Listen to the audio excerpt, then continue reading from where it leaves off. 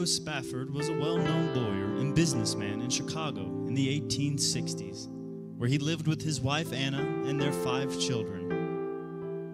He had invested heavily in real estate along the shores of Lake Michigan. He was a prosperous man and a devout Christian.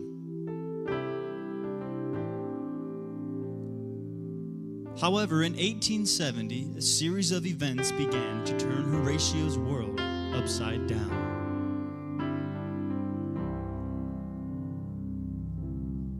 That year, Horatio and Anna's only son died of scarlet fever at the tender age of only 4.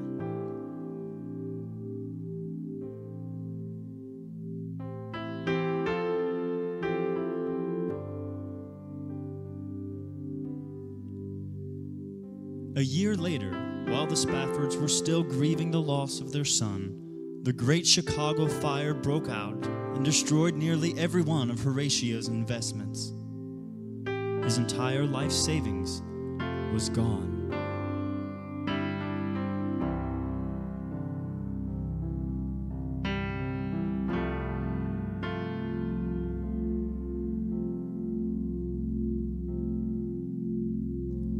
Aware of the toll these disasters had taken on his family, Horatio decided to take his wife and 4 daughters on a holiday to England, where they planned to accompany the famous evangelist D.L. Moody on his next crusade.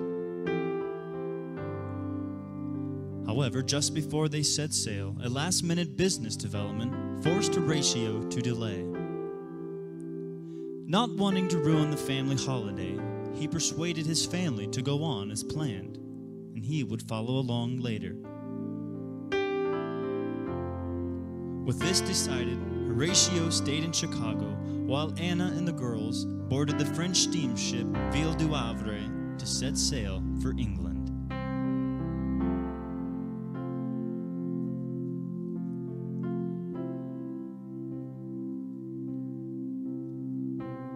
But several days later, Horatio received devastating news. The Ville du Havre had been struck by an iron sailing vessel from England. The ship sank in only 12 minutes, claiming the lives of 226 passengers. It was the worst disaster in naval history until the sinking of the HMS Titanic 40 years later.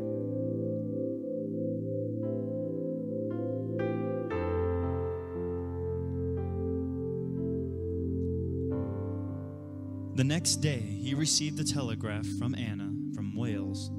It read these 6 words: "Survived alone. What should I do?" The Spaffords' 4 daughters were among those who perished.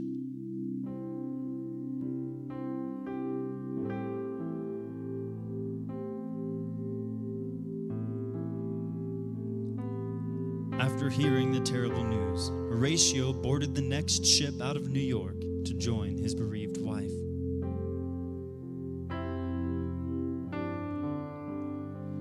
During his voyage, the captain of the ship called him to the bridge.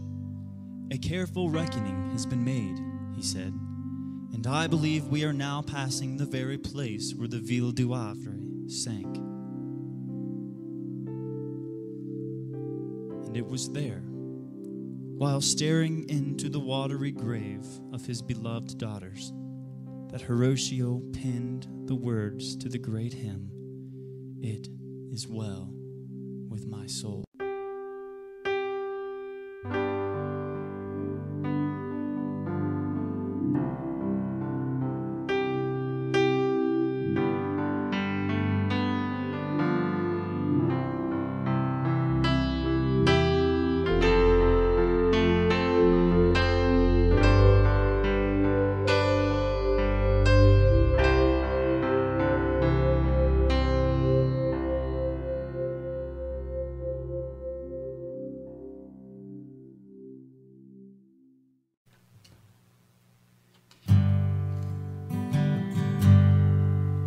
They ask, "Oh, Lazarus, can you explain how a man can be dead and then live again. Well, that's just insane.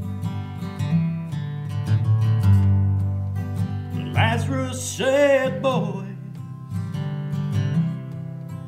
I heard his voice. He spoke life to me, and death set me free when he called my name. When he called my name, I heard his voice. When he called my name, I made my choice. I knew my life would never be the same after he called. Oh yeah, when Jesus called my name. They asked Zacchaeus, can you tell us about that Jesus